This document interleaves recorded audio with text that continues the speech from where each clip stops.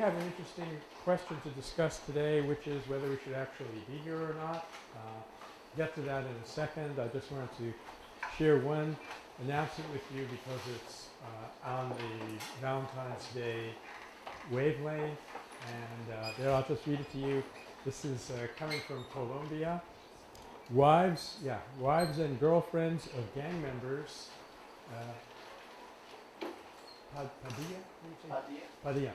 Wives and girlfriends of gang members in Pereira say they will not have sex with them until they vow to give up violence. That's cruel. That is cruel. Oh, I thought you said cool. No, cruel. Cruel. That's not okay. Those of you who are familiar with ancient Greek literature, show of hands, please. There's a comedy by Aristophanes based on this very theme. And apparently it worked very well, so it might be one technique we'd want to consider in our nonviolent repertoire. So, but before we go any further, a suggestion has been conveyed to me that as part of the show of support and solidarity for student strikes that are starting to pop up all over the country, really. This is, for as far as the UC system is concerned, it started in Santa Barbara, the group who was here last time. And there's a small group in Sonoma State College, which is the flagship of the state college system, that's having a camp out on their campus. And we're going to have this rally at noon, which doesn't affect us directly, but someone has suggested to me, huh? 10 of 11? It's at 11. It's at 11. Oh, I see. But still, we are not directly affected by that. But someone has passed on the suggestion to me that we not have class today, or that we have it out on the lawn in solidarity with that event. So I have my own feelings about that, which, as you know, I will share with you very shortly. But I wanted us to think about this strategically, given some of the criteria that we're beginning to build now for a model to understand what is appropriate, what is effective nonviolent action. What are some of the parameters of the situation that we're in right now that might affect our decision whether we go out or stay? I mean, having framed it that way, I want to say I am not going to take attendance today. So that's a very dramatic move, since, as you know, I never take attendance. Anyway, no pain, no gain situation.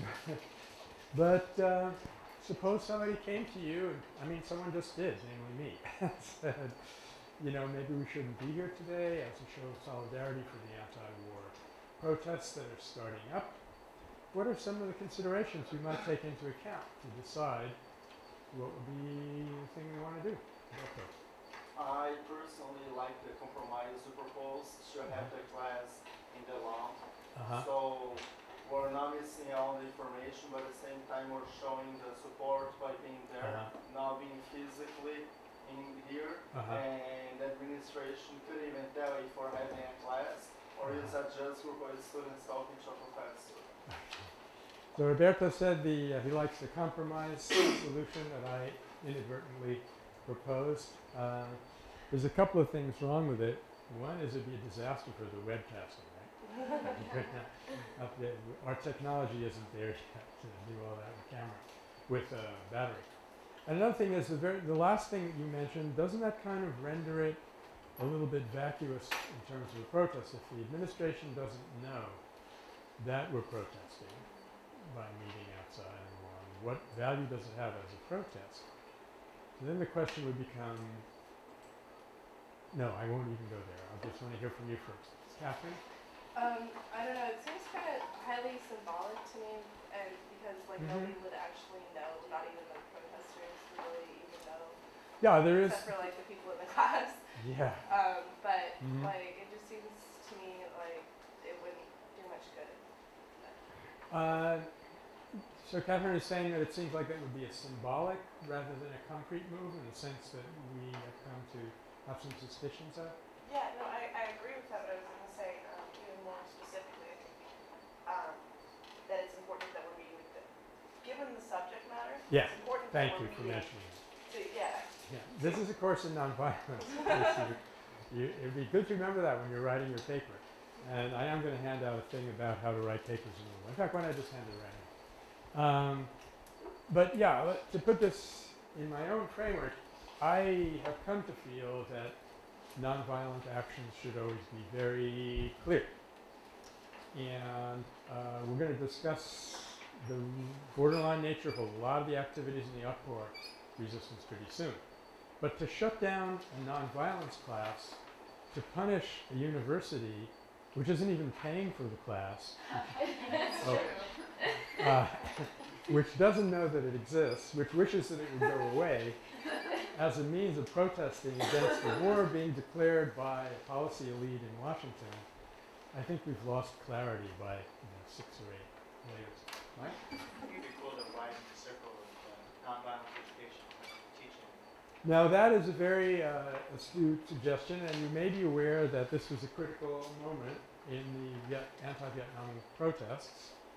There was a small group of professors.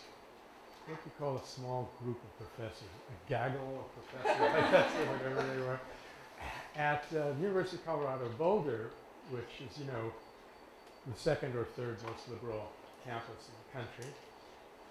And they got tired of shutting down their conflict resolution classes in order to protest the war.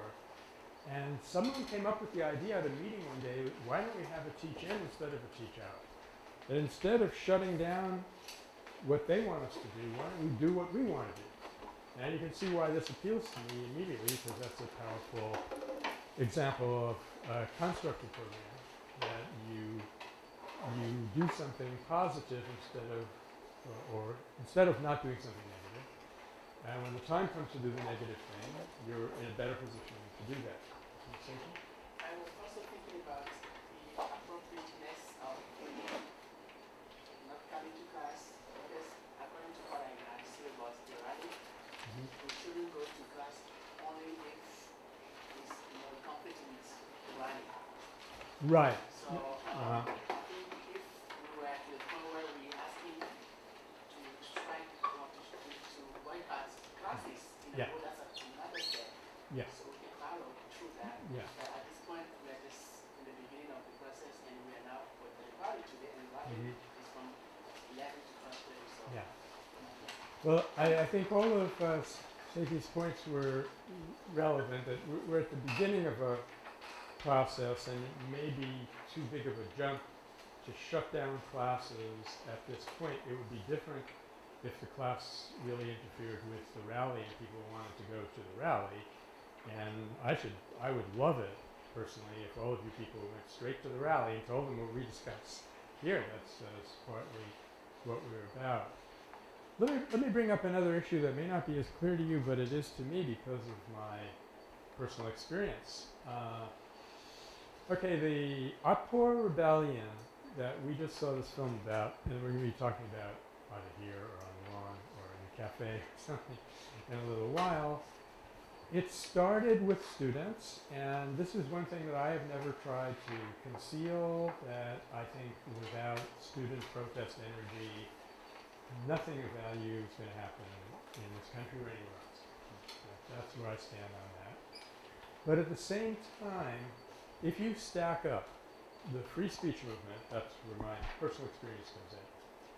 Oh, and incidentally, I wanted to share something very exciting with you on a little personal note. I think I found my picture in the Free Speech Cafe. I'm sitting there having a latte, I put my cup down, there I was, I think. So I'm going to go in and circle myself, and we can all pay homage. Okay. And distraction, back to the point. Free speech movement, the uprising of the Otpor students in Belgrade in 1998, the uprising 8 years earlier of Kosovar Albanian students in Kosovo at the University of Pristina, many other examples that I could mention, started because of the repression at the university. Now, the university is in bed with the war system in various ways, but to shut down the university because of so what this policy elite of about 290 people that a friend of mine calls the world domination, global dominance group, who is really running the country, because of what that group is doing in Washington to interfere with things at Berkeley, strikes me as inaccurate, to say the least. And to say a little more, there is this tendency for people to protest and rebel against whoever is closest to them, not against the people causing the difficulty, and this can even be manipulated in our disfavor. If you think of the famous October, or February, I guess it was, in '03, when the Gulf War, or the present war, started in Iraq, people almost shut down San Francisco. San Francisco is like the most anti-war city in the country, but they happened to live there, so they went out and blocked the traffic and so forth. Now, to put even a little more spin on this, if you will permit me, the perception of the university in the 60s was very different from the perception of the university now, such that shutting down the university in 1964, which we basically accomplished,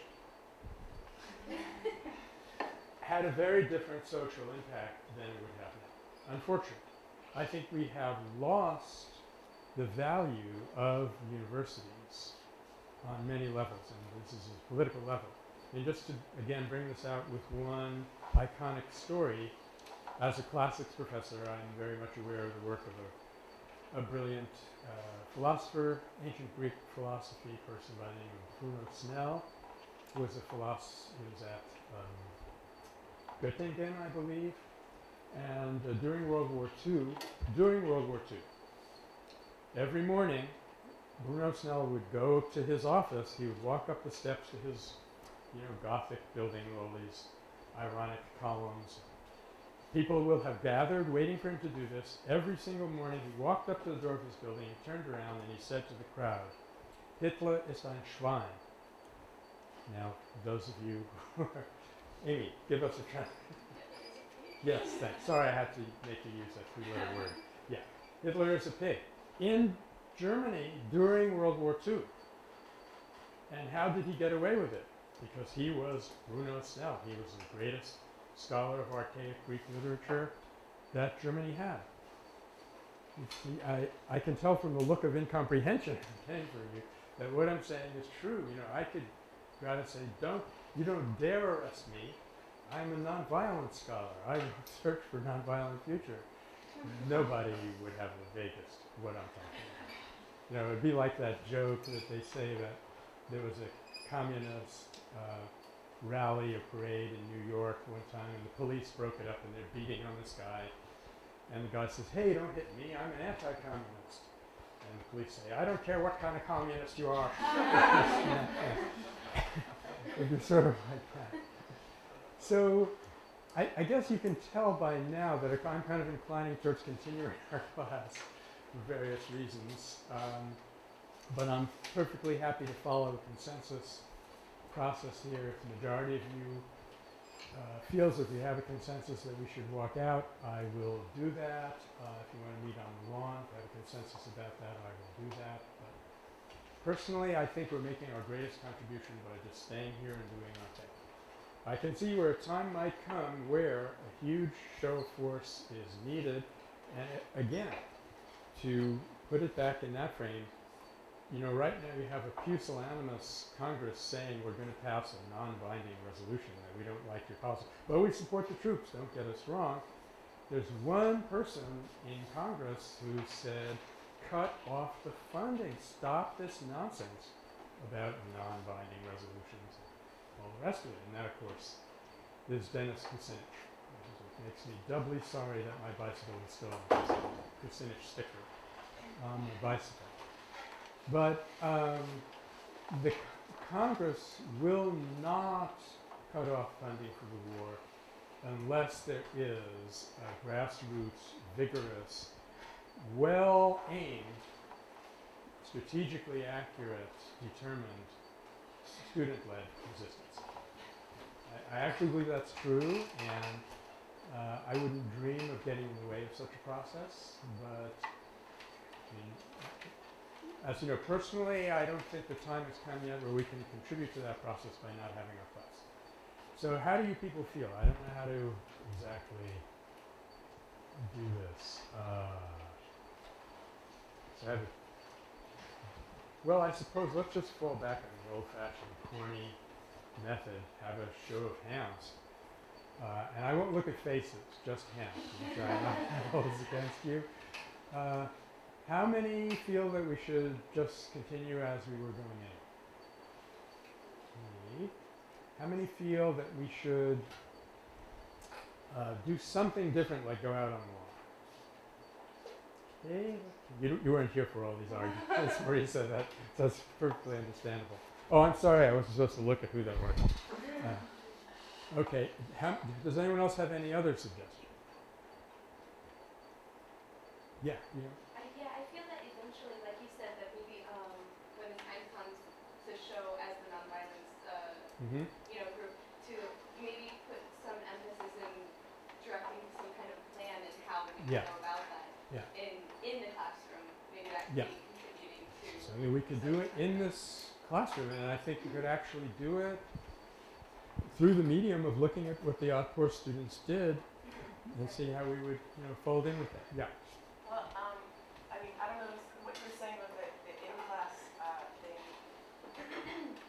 Sounds maybe kind of silly, but finding the political science classes and just sort of after as though they kind of maybe handing out things about non-violent things that are happening. Yeah.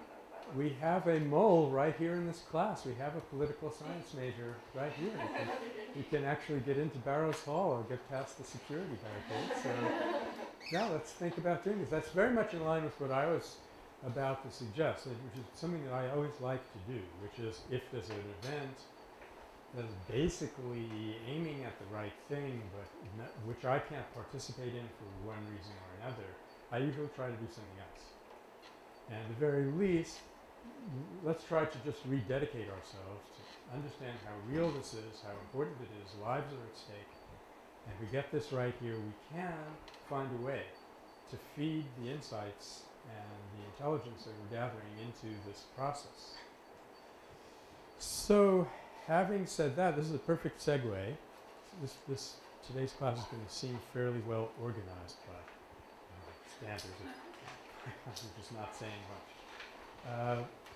Amy gave us a presentation on this group that spoke on campus, and I think she was too modest to bring out one point which I want to emphasize, and that is this group of people, these young people, were very angry. You could feel it just walking through the room, seeing pictures of people being tortured plastered all over the wall. So they were very angry. So up to this point, we have no problem with that, right? This is the energy that we, again, projecting my own views onto everybody. I guarantee you I'll stop this after the final exam. But we, if we are in this principled nonviolent bag, we're not afraid of anger. We're not afraid of other people's anger, of course, and we're not afraid of our own because we know something to do with it. And in this connection, one of the best expressions of this is something that Martin Luther King said about the anger in the civil rights movement, and you can imagine how extreme that anger was on both sides. He said, we did not express anger and we did not repress it. We let it out under discipline for maximum effect. We let it out under discipline for maximum effect. Okay? So up to this point, the fact that this group is angry is not making us angry. But as we've been discussing, there's two very different directions you can go with that. The low road is where anger deepens into hatred, and the high road is where anger is exalted into rage. And the key difference, thank you, Michael, is whether you take it personally or not. And that, again, has two faces. I'm in this because it's an offense to me. How dare they? You know, I've seen 1,500 advertisements already this week, and they all told me how important I was. So how does anyone dare be against me? And you are the problem. So it's ad hominem.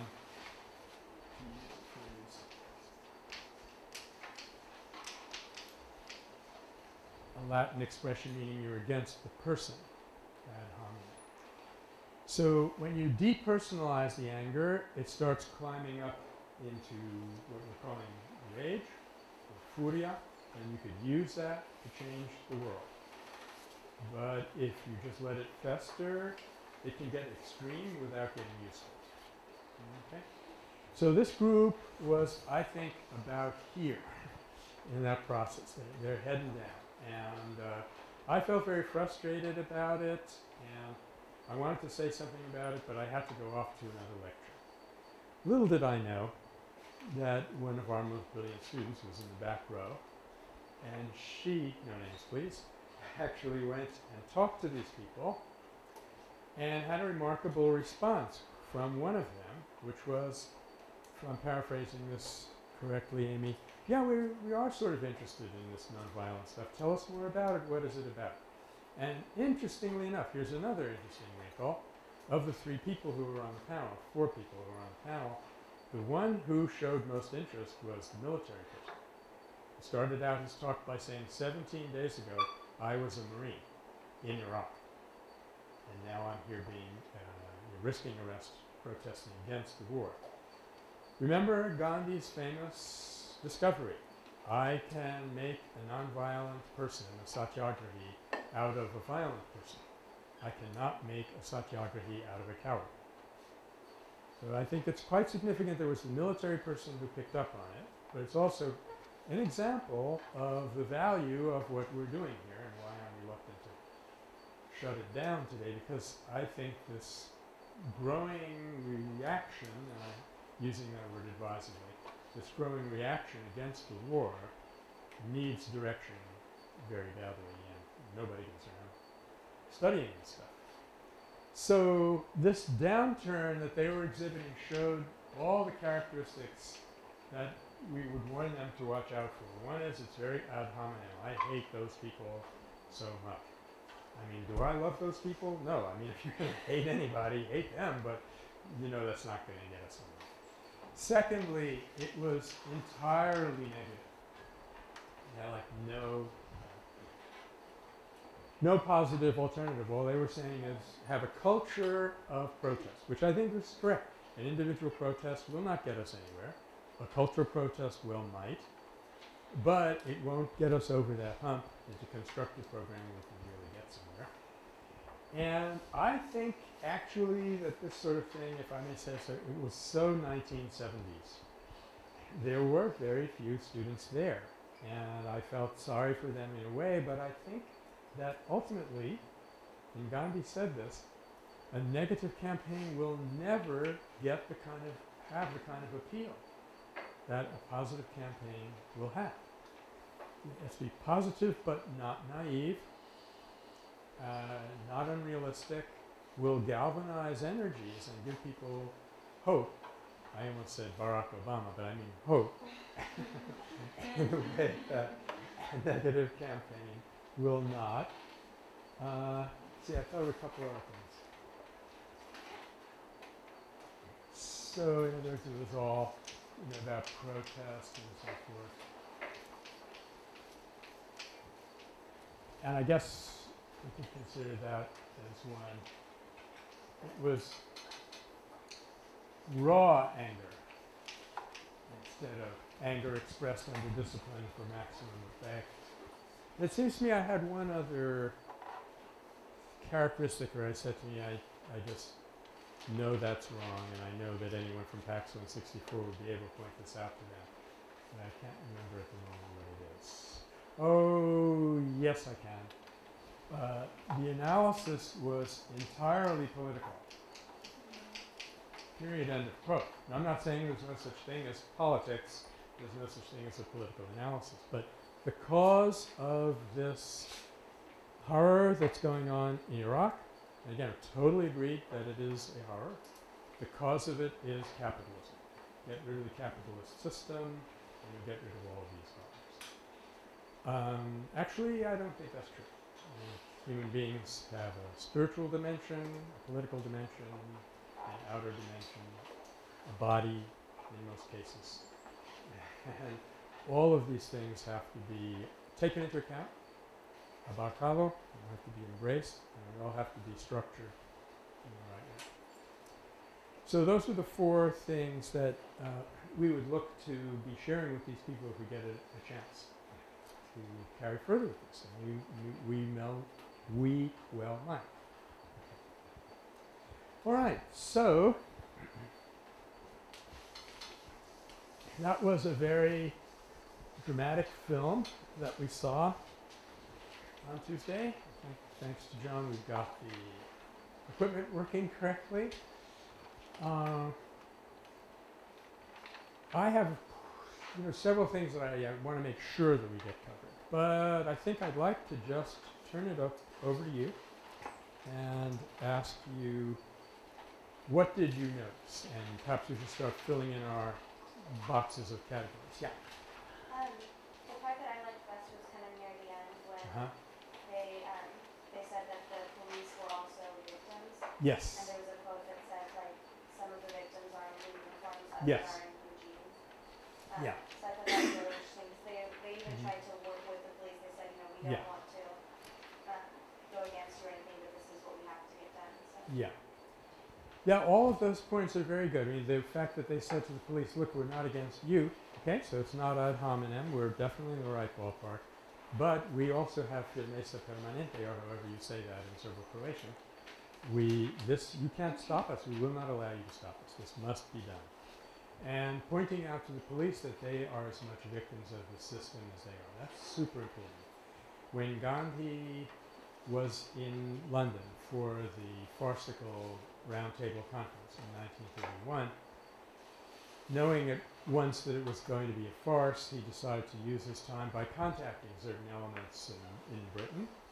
And among others, he asked to visit the Lancashire clothing mills, which is so Gandhi. I think some of you will remember this story that he was touring somewhere in northern India.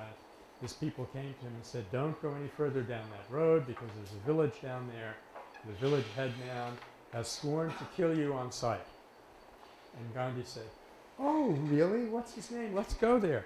And he said, no, you don't understand. Gandhi said, oh, yeah, I understand. So he went, and he went up to the door of this man's hut and knocked on it. The guy opened the door. He was quite startled. And Gandhi said, I'm here to help you fulfill your vow. So this person, taken somewhat by surprise, he reached out and started choking Gandhi, and Gandhi must have been repeating his mantra like gangbusters. Did not try to physically defend himself, and after what must have seemed like a fairly long period of time to Gandhi, the fellow dropped his hands and then fell at his feet, and he said, this whole village is at your disposal. So, I'm sorry, why am I talking about this? It was... Yes, thank you. It's very important. I need several of you in the front row to do that. So Gandhi gets to Britain, and he has brought about a cloth boycott, which has put like 100,000 textile workers in Lancashire out of work, and he says, I want to go there. And he went there. It took him like 2 hours to completely convince those people that you're as much victimized by this system as I am. He said, don't even dream of bringing back the old cloth trade. It victimizes you, it victimizes us. And he said to them, I want you to stop and think who is exploiting you. And this is one of the reasons why I was so keen on having our protest when the time comes be against the people against whom we really have something. So, to be able to go to the police and say, look, you're a victim of the system. And you might remember when we discussed civilian-based defense, I said that the way that works is when soldiers have come in, you say to them, look, you and I are on the same side. You should not be fighting against us. Okay? While we're on this topic of the function of the police, remember Mayor Illich? I think that's his name. From the city of Čačak. And his dramatic convoy down to Belgrade, was actually being watched by the entire nonviolence community, which is very easy to do because we all fit in one room with a 6-inch television screen. You can see it very easily. But it bears some resemblance and perhaps some comparison to a famous event that took place in India. Any people want to chime in here? Or anyone who's sneakily done some reading about the freedom struggle in India, climax of it?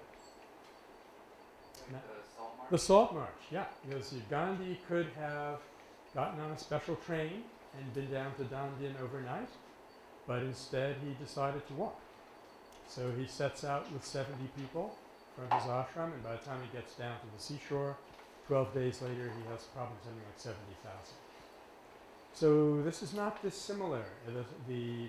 It's a good example of, I've been dissing symbol users all along, so let me say, I think this is an excellent example of the way to use symbols. That is not to go for the symbol, but to go for the concrete reality. I have to get to Belgrade. That's where the government is. I got to turn these people out of that building. Or there's no salt here in the desert, in the Deccan Plateau. I've got to get down to the seashore to collect it. So you have a concrete act which takes on symbolic proportions. And that's gold. That's pure gold. So this convoy was, very closely watched by us and as scrupulously ignored by the world's media. That's their job, to ignore nonviolence until the world crumbles into dust, I suppose. Pardon my bitterness. I get this close to Northgate Hall, it starts creeping up on me. But while we've got him up here, let me bring to your mind his famous little talk on the steps of the Parliament building, where he said, "Don't throw stones at the police, don't throw anything at the police, ... What else did he say? Anybody remember that? Of course, this is unfair. I've seen the thing about 10 times. Yes? I think he said they're on our side. They're coming over to our side. Right. Okay. So don't throw stones because, followed by a strategic reason. And I thought this is neat. You might have heard me murmuring to myself over here. This is neat, I murmured. Because we can position this. Let's talk about it. How do you feel about this comment? Don't throw anything at the police. They're coming over to our side. Anybody see what's missing in this equation? Yeah. Oh, I'm sorry. Go ahead. No, you go ahead, Amy. Okay. John gets plenty. Well, isn't it kind of like strategic nonviolence Yeah, in the sense kind that of like. if they weren't coming over to our side, Yeah. throw stones? Yeah. If they don't, hit them with everything you've got. Right. So let's say that this is the strategic nonviolence position. What would the PNV position be? John. Period. End of quote. Right. Right. No stones. Period.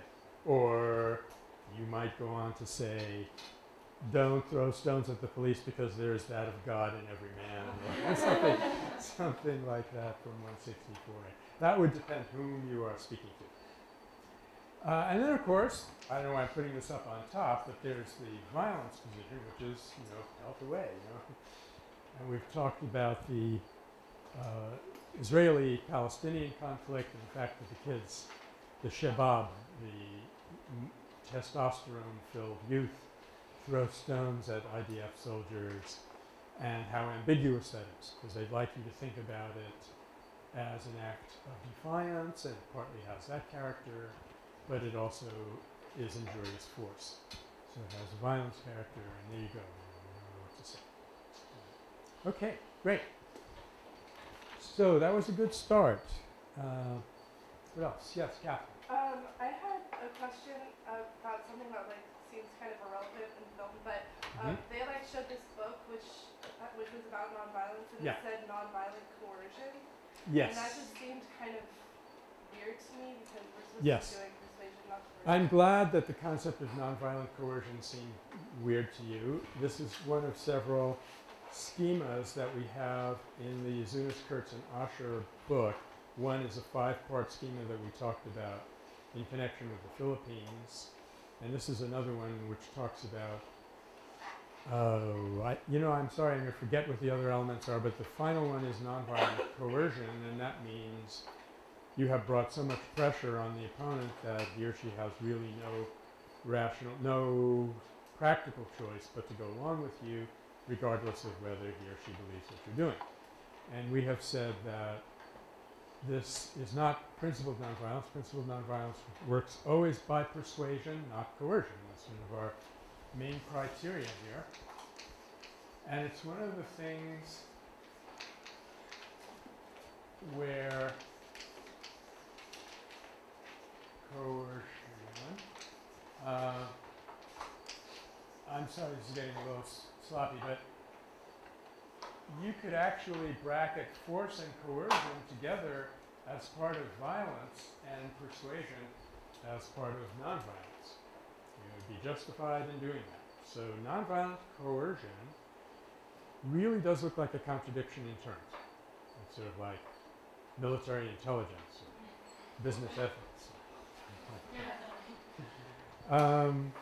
So that was another clue, if any were needed, that the Otpor rebellion, for all of its brilliance and success and beauty and other good things that we're going to be discussing, it was strategic nonviolence. Now, again, my own position here, I have absolutely nothing against strategic nonviolence. Given the choice between violence and strategic nonviolence, I'll go SNV every day of the week. But the one objection that I do have is to think that strategic nonviolence is nonviolence.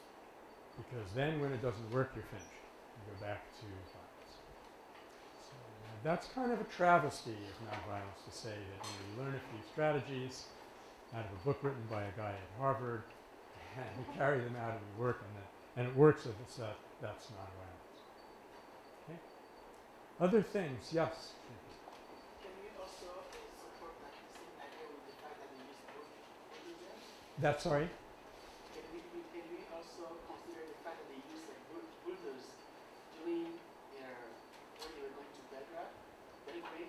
They use bulldozers? Yeah, Now that is really interesting. What are we going to say about bulldozers? In principle, bulldozers are not instruments of persuasion, right? They are instruments of coercion.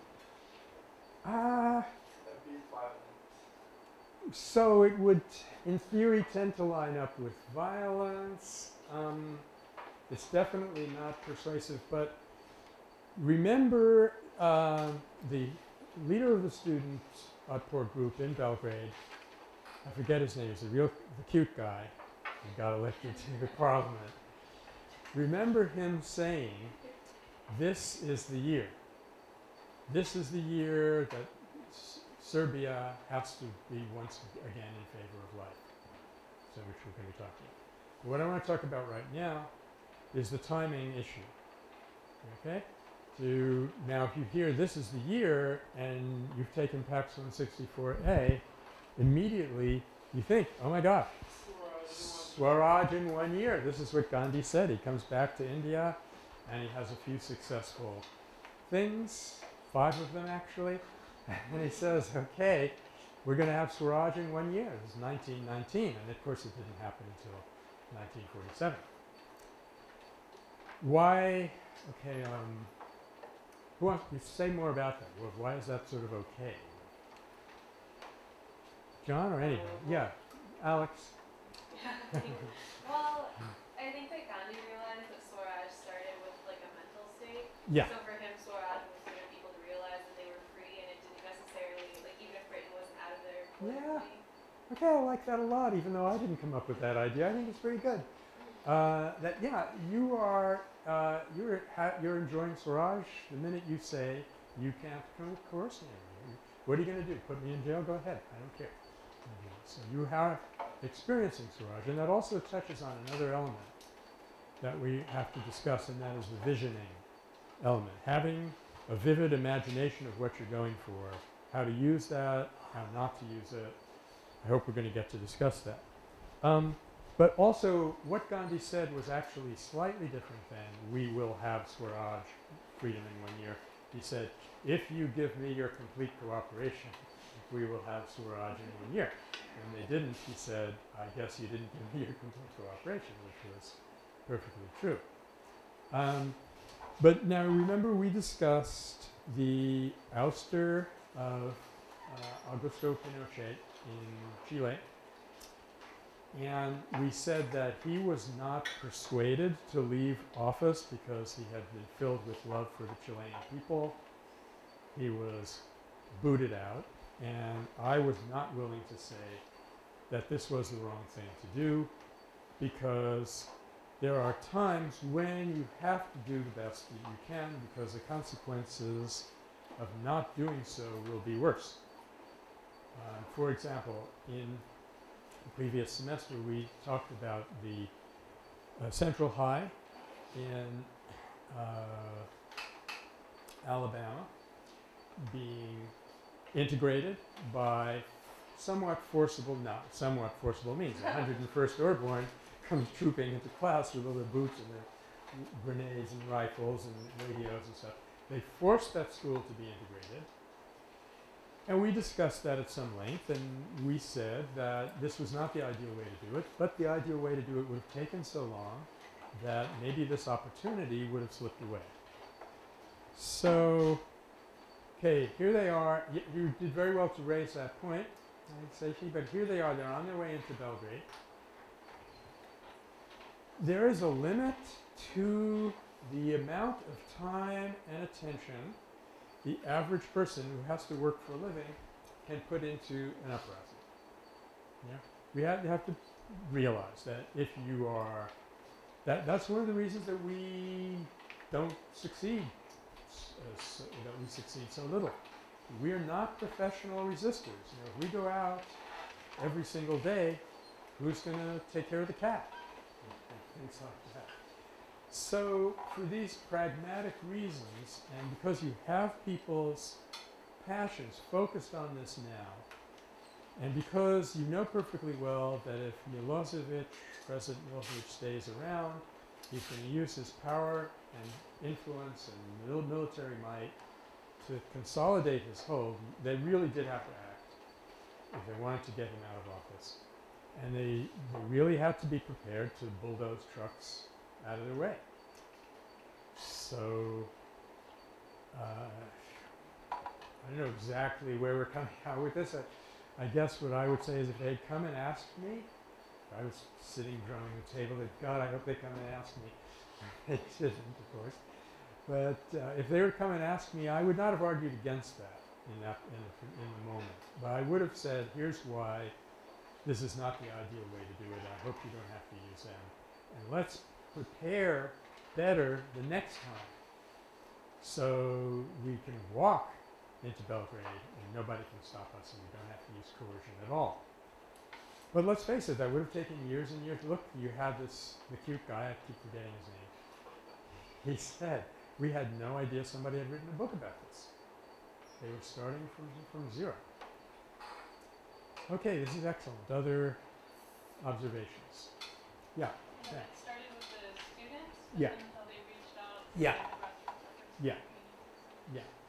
And realistically, I think, given the way most industrial societies are set up, that this is how a lot of these uprisings have to happen for various reasons. And students have the idealism. I mean, why do you think I come here? I could be out writing a great American novel or being a failed bluegrass musician. There's any number of careers I could have failed at. But I don't think we need to elaborate on it, but students have a unique position and a unique energy, and it's everything of value has started with that. But then it also has to move beyond it. And we will see some exceptions to this when we talk about the uprisings that are going on in non-industrial sectors or non-industrial countries. And namely, when we talk about things going on in the Philippines and India and Africa, it will not necessarily be students. In Nigeria, it's village wives going down, shutting down oil companies and things like that. But for this kind of society, it's going to have to start with students, but it can't stop there. I think this perhaps was one of the mistakes, and I hope you've read that article by Michael True carefully that's in our reader. One of the mistakes of the Tiananmen uprising was there wasn't enough of an outreach to other parts of the community. In fact, I was hoping against hope that those students would leave the square and go back to their campuses, factories, villages, and start building the democratic reforms. But in staying in the square, they made two mistakes. They failed to get out beyond their own circle, and the big mistake, the one that I'm constantly harping on, I hope you'll not get disgusted with this, but it was a symbol. The square was a symbol of the possession of China, and that was not exactly the right symbol. Not to mention the Goddess of Liberty statue, which looked like it was westernizing and so forth. Okay. Joanne, did you have your hand up? Oh, yeah, so the film. Yeah. There were leadership structure. Yes. Yeah. There wasn't one. Well, even though the cute guy was on Yeah. film most of the time, but Yeah. that was like separate groups and not That's right. one quality. Yeah, good point. In case you didn't hear it, they made a very interesting comment about leadership. There were people who had a leadership position, and you know, especially if they were cute, they got to be on the camera all the time. But they said, did you remember what they said about leadership? Yeah, Matthias? Well, they created many branches, they decentralized it. That's for sure. Yeah, they decentralized it. They also used another phrase. Catherine? Well, I was just going to say that they spread it out so that if like one person Yeah. gets arrested, Okay. then the entire thing would fall apart. Yeah. Let me get back to that in a second, but they used the term layers of leadership.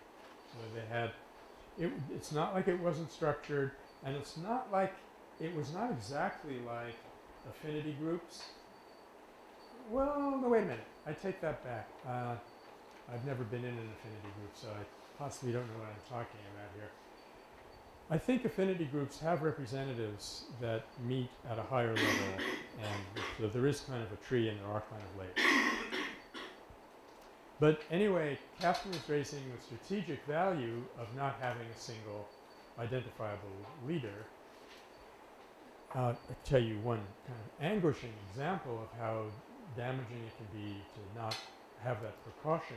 In El Salvador, some people came into a village and said, we'd like you to elect leaders. We're going to have a new democracy here in this country, and we need democratic leaders. So the villagers very enthusiastically elected these leaders, and it turned out that those people were paramilitaries. They came back the next day and they killed everybody who'd been elected as leaders. So, you know, strategically, stick your head off, it's going to stick your head up, it might get cut off. So there is that strategic reason. However, I also think that there's a deeper reason, and that is, if you're doing principled nonviolence, you're really aiming at not reforming the system but replacing it. And you want to replace it with a system in which human beings and human will are paramount and they are not subject to manipulation. And for that, you do have to develop a different kind of community organizing. And so this might have been, this layers of leadership might have been the germ of alternative institutions, which is the most important part of constructive programming. Maybe it's the most important one, certainly an important part. Very good. So this is working very well. Sam, did you have? Okay. Yes, your name is? I'm Christine. Christine. I liked, especially at the beginning of the student movement, they were always doing like positive things like whenever people said things to them, they always like came back with a joke. And Yes. although it was like serious material, though, I think Yeah. that was important how they kept the balance of like Yeah. this is really important and we're really serious about it, but in a sort of more friendly way. Yeah. I also think that that's important, and I think that the role of humor throughout this whole thing was important, and that's why you actually have people today who they formed an organization called Clowns Without Borders. And they will actually do things like they'll go to checkpoints where you have these very grim-faced guards who are stopping people from getting through, and the people are very upset and the guards are very upset. And then the clown will come along dressed in a clown costume and go, "Hi, I'm Bobo the Clown," and just changes the whole thing. You know, there are maybe some limits to how far you can go with this, but Matthias? Is that where Patch Adams is involved? That's where Patch Adams is involved, yeah. They also go to hospitals for Yes, they do humanitarian kids work with as well. autism. Yeah. And humor is a therapeutic reality, there's no question about it. But we're talking about using it to break up the conflict dynamic and to keep, I guess we haven't really quite totally talked about this here, but in a conflict, the opponent is telling you, you are subordinate, we are separate, and as long as you go along with that, either by saying I'm afraid of you or I'm angry at you, you're in his framework. But if you do something completely off the wall, completely unexpected, completely inappropriate, as it may seem, you're breaking up that mentality.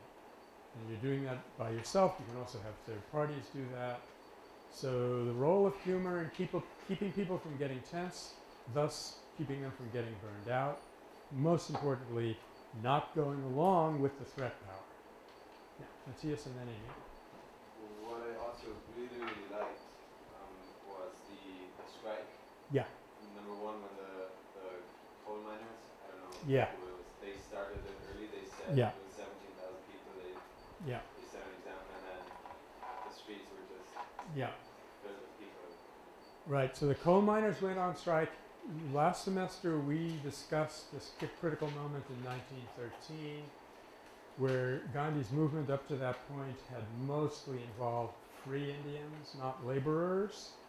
And suddenly, due to an atrocity committed by the other side, suddenly women were involved. And then suddenly there was the women went to Newcastle to talk to the miners.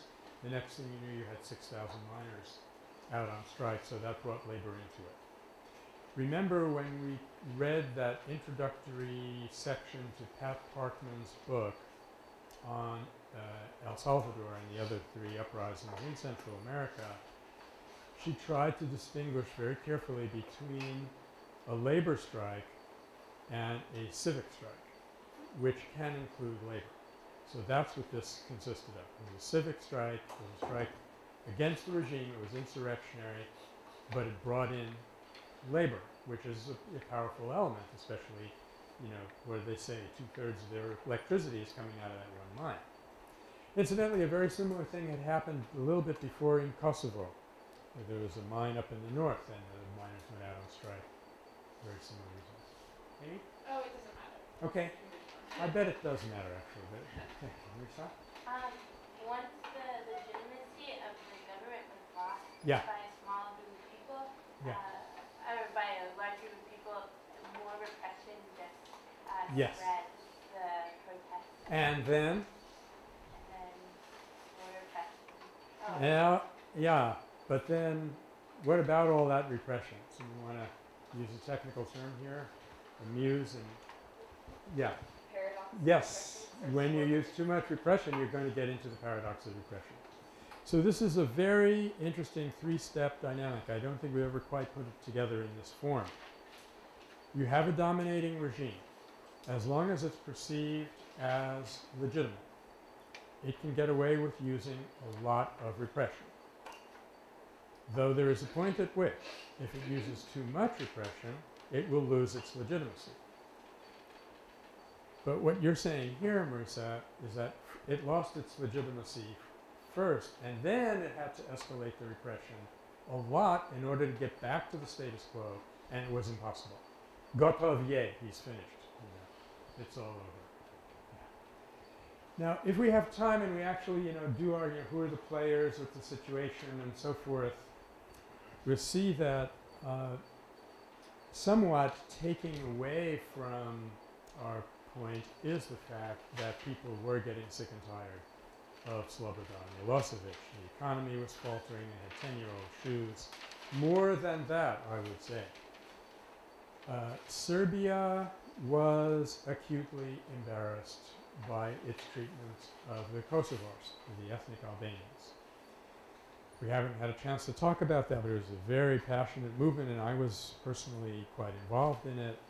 And it's again started with students at the University of Pristina.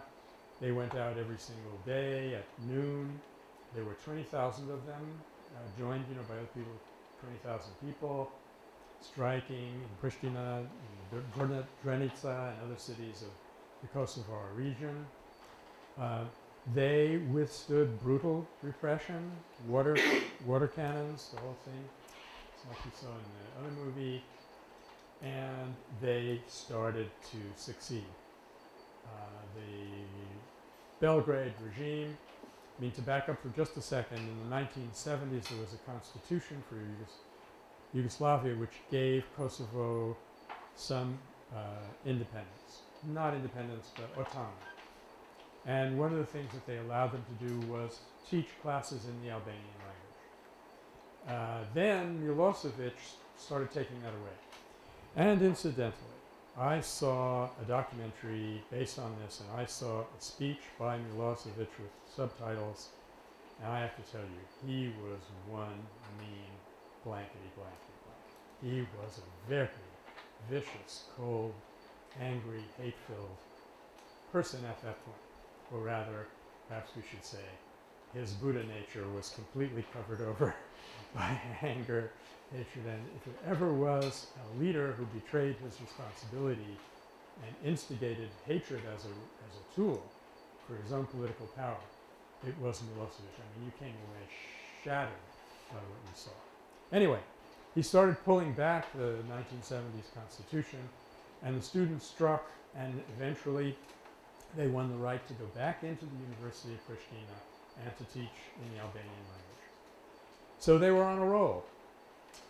What happened? Tragically enough, there was a subgroup called the KALA, which was armed militants, and they showed up at a funeral in Drenica with masks and AK-47s or whatever they are, and said, we've got to win back our freedom. And at that point, this is so infuriating. At that point, there's a huge amount of press coverage for the guy with the mask and the gun. There had been nothing for the 20,000 people withstanding oppression. A friend of mine who went over there said he had never seen such courage in 30 years of witnessing nonviolent insurrections all over the world. That's how strong it was.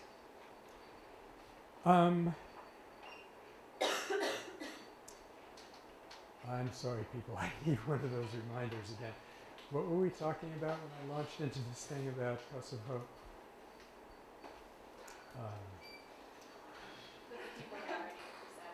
Yeah. Thank you, Alex. Let's keep track of all the people who get us back on course here. This is very useful. Yeah.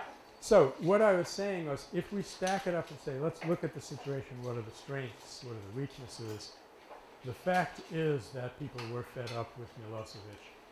Especially, they were ashamed at the brutality of what they had done to the Kosovars.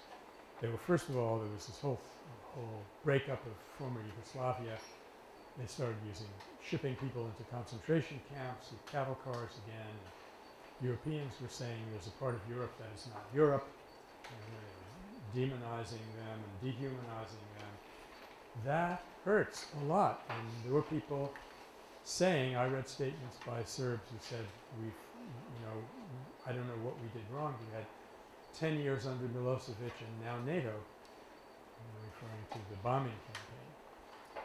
So the fact that Milosevic wasn't popular and it was time for him to leave already kind of weakens our case a little bit. But let's face it, he never would have left power without nonviolent uprising.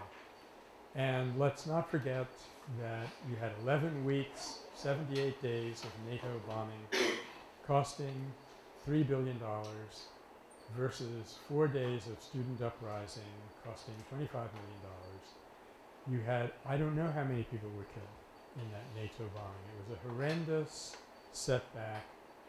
The iconic picture is of a bridge in, I don't remember what city actually. It was a famous bridge because it was destroyed by Nazi bombardment in World War II, and the Yugoslavs felt they had come back to life when they rebuilt that bridge, only to have NATO bomb it back down. Yeah. I think it's in Mostar. Mostar, that's right. Thank you. It's a famous bridge. It was in Mostar. There's also, you might be thinking of a different bridge.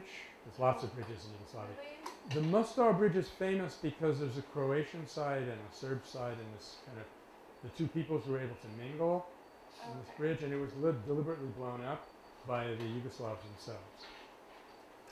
So that's another tragic, symbolic bridge story. But anyway, I remember Arundhati Roy here on this campus in Northgate Hall, so let's hear it from Northgate Hall finally, saying that she had read, because she's not unlike a lot of Indians. For her, animals are just about as important as people in terms of suffering and stuff. She said the bombing was so horrendous that the tiger in the Belgrade Zoo went insane and started gnawing itself. Just to show you how horrific that was. And what did it accomplish? Exactly the opposite of what they set out to do. And this has been documented in case after case after case, that bombing civilians from the air is such a repugnant, horrendous thing to do that it rallies forces around the dictators that you're trying to unseat. So do remember that, because the numbers are helpful here. You can explain to people what the power of nonviolence is by just stacking up this simple comparative chart. I mean, $25 million sounds like a lot of money to somebody like me who doesn't even get paid for what he does. But $25 million, probably we run through that in 5 minutes. You know, just making a rough guess. Apparently, the figures that we read about the costs of the Iraq invasion are grotesquely understated, and I've read things that are as high as $2.6 trillion, trillion with a T, dollars, what that has cost us. To accomplish something which they could have done for practically nothing, because as we know, there was a very successful, popular nonviolent uprising in Iraq in 1948.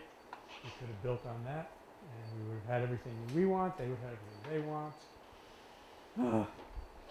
Okay.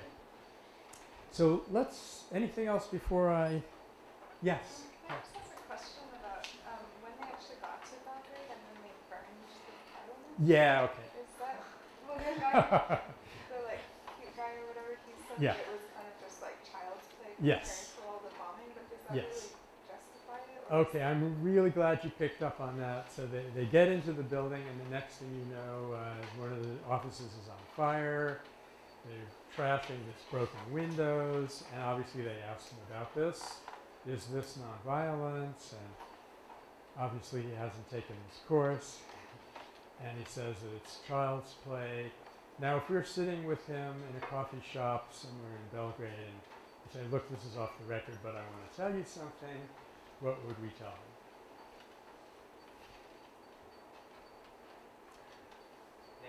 Nagler's Law, we would tell him. He would say, Что? What? That's Russian. It's as close as I can come to Serbo-Croatian at this point. So, and you would explain, Nagler's Law states that there's something qualitative rather than quantitative about violence, and that introducing a little violence powerfully vitiates nonviolence. So, if you were that cute guy and you had been asked that question, what would you have said, knowing full well that you're soon going to be serving in the Serbian parliament?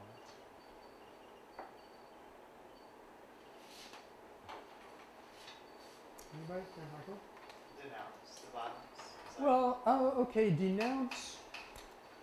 That might be a little bit too strong. I would say what I would do, ask me, is I would say I'm sorry.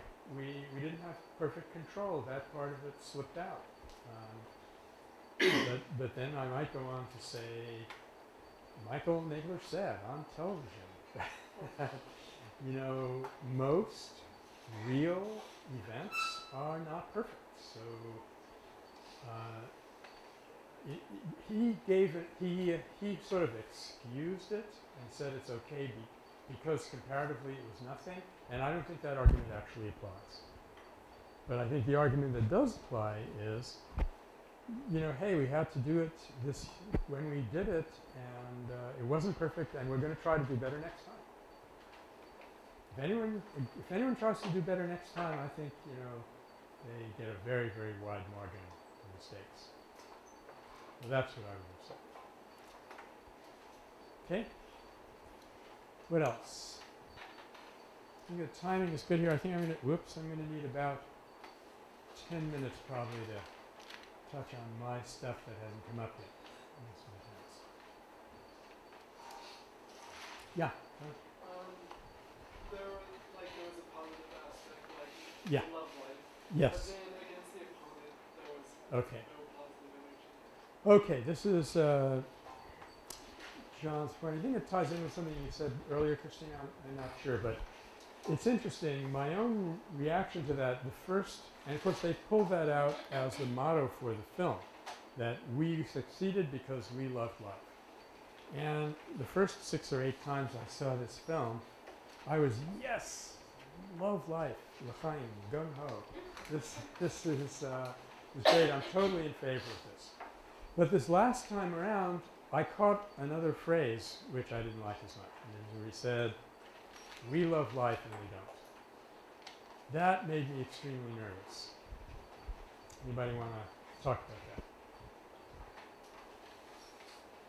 Yeah. I said there's no hard unity in like separateness. This is like Uh-huh. they're two separate entities. Yeah. What John is saying is that like the two let's say two separate animals here. One that loves life, one that does not. And remember what the Buddha said.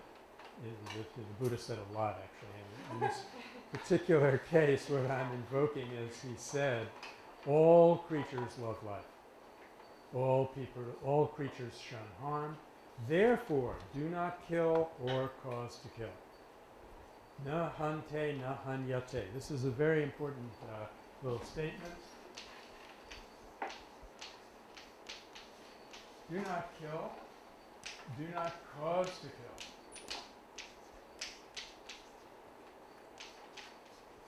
And it shows that the Buddha was perfectly aware of what we call today structural violence. Do not kill directly. Do not help other people kill. Do not even buy products which help other people kill. Don't help that in any way. Okay, but it's the first part of the statement that's particularly relevant for us here, and that is that all creatures love life. And it struck me now, if I fall back on my own terminology, that to some degree what the Otpor students were doing was dehumanizing the opposition. If you deny that a person loves life, you are dehumanizing it. And it's also part of saying, which the Otpor students disproved, that they will listen only to force.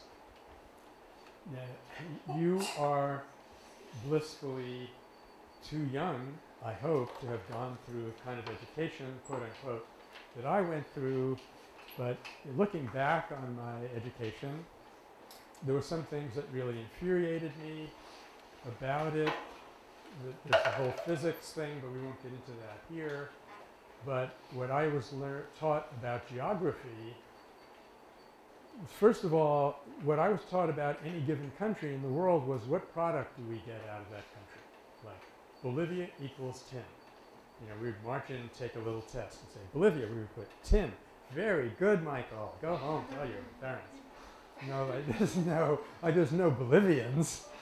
You know, that's why today you have Evo Morales and your indigenous government. But the thing that I think actually did more damage was countries who would be described as life is cheap in blank, fill in the blank of that country. So, and that persisted until the Korean War, when the Chinese invaded in masses, mass infantry invasions, knowing full well that they'd lose a lot of people. The people who've been educated in my era would be going around saying, see, I told you, they don't love life. And I've come to feel that this is the most dehumanizing thing that you can believe about another person, that they don't have the same love of life inside them as you do. It's also going to make it very hard to find where they can be reached nonviolently. Because it is exactly that you're going to be appealing to as a nonviolent actor.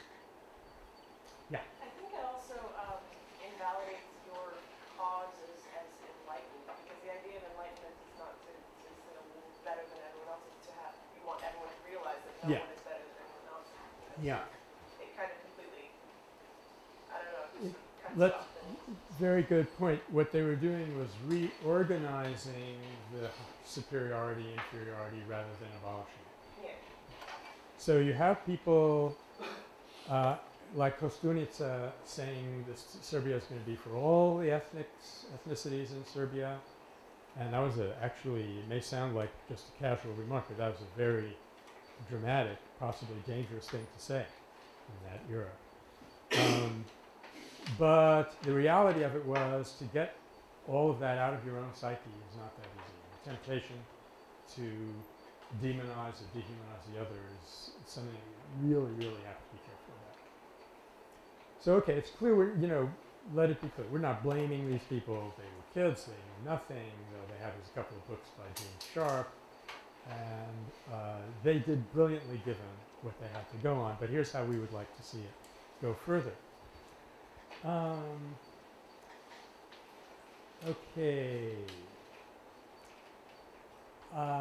The aftermath of the uprising. Partly very good, partly not so good. The not so good part I'll do first. Zoran Đinđić, the one opposition leader, he had been the mayor of Belgrade. Charismatic, it's a lot more charismatic than Kostunica to me. The two of them were sort of rivals, but as a matter of fact, Đinđić on March 13th of 2003 was assassinated by an element within what had formerly been the police command of Milosevic. So, and this was a devastating blow to the Serbs. They felt like they had left all of that behind them and they were finally going forward, and you still had these people in there who had not gone through any conversion, had not gone through any persuasion. And they regarded Đinđić as a traitor to Serbia, Serbian nationalism, cutting both ways, extremely tricky thing there, and they just shot him with a high-powered rifle on his way to work one day. Similarly, I think on the level, in terms of democracy, in terms of the economy, Serbia has bounced back, but not all that much, mainly because there wasn't a whole lot of constructive program in the movement. It was an insurrectionary movement, pure and simple. One other little element I want to mention, and then I'll have just enough time, I think, for going to the positive side of the sequel. There was something that flashed on the scene for about 15 seconds. It probably meant nothing to you, but you may have heard me jumping up and down and clapping my hands and getting very excited. Well, compatible with professorial dignity, of course, I understand that.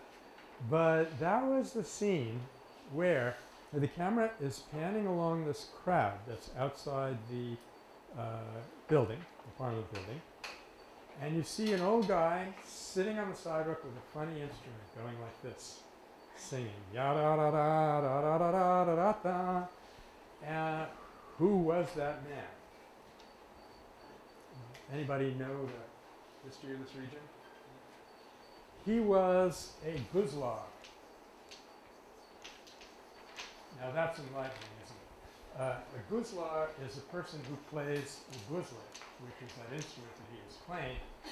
And the point is that these people were the conservators and the continuators of a deep, folk-based, epic tradition that I happen to know about, A, because I'm a failed folk singer in the first place. I already told you that. But B, because I was at one point a partly successful classicist, and I was studying Homer, and Homer turns out to compose his poems orally, so we were desperately looking around for people who sang songs orally without using writing, and we discovered this incredible tradition in Yugoslavia. And during the occupation, during the Nazi occupation, the partisans up in the mountains, which is where Marshal Tito became so popular as a resistance hero, they would find themselves up there in the caves with nothing, you know, no water, no food, but somebody had a guzlat, and they would take it out, and they would start singing these old songs about how, you know, what are some of these characters? I used to remember the name, not bring Vukdanovic or something. I'll have them back for you next week. All these characters, because what's going on here is that people are digging deep into their ethnic tradition and using music to inspire themselves with pride and courage, which of course can cut the wrong way, but I thought it was just a very important little vignette that this guy shows up on the sidewalk in the year 2000 playing his guzla. And we're going to see later on other examples of how important music can be. I don't want to exaggerate it, but it can be important. Two quick things then. This uprising was probably, it's the only case that I know of. Political scientists might be able to help me out with some more examples. It's the only case that I know of where the U.S. carried out an intervention on the side of a nonviolent uprising. There are something like 257 military interventions that we've racked up in the course of our nation's history. That number actually might be slightly lower than it should be now. But as far as I know, this is the only time that we intervened on the side of nonviolence. The motives for our doing that are unclear, to me at least. People murmur something about an oil pipeline coming from the Caspian going to Belgrade.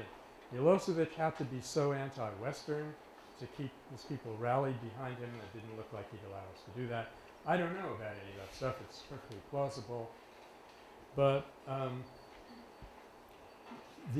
whether they had good intentions or not, the fact that several elements, including the United States Institute of Peace, which I'd like to talk about later on when we have a little more time, went in there with educational materials and a little bit of money, helped them to produce these bumper stickers that said, "You're finished, kill yourself, Slobo." I think that's what you were referring to, John. It's not exactly nonviolent towards the opponent.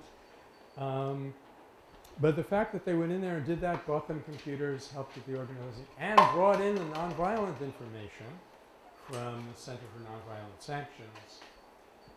Then that succeeded. The same people went on to package what those kids had done and offer them to other uprisings. And I've done some high-level, intense research on this. Namely, I looked it up in Wikipedia. Otpor members were instrumental in inspiring and providing hands-on training to other civic youth organizations in Eastern Europe and elsewhere, including Kmara in the Republic of Georgia, which leads to the downfall of Edward Shevardnadze, Pora in the Ukraine, I suspect Pora is the Ukrainian form of Otpor, Zuber in Belarus, Mzdaft in Albania, Oborana in Russia,